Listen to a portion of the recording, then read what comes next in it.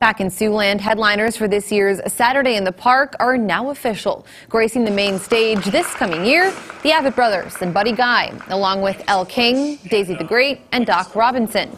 Music lovers will fill Grandview Park on July 2nd. The festival returns to its original one-day schedule after running for 2 days last year.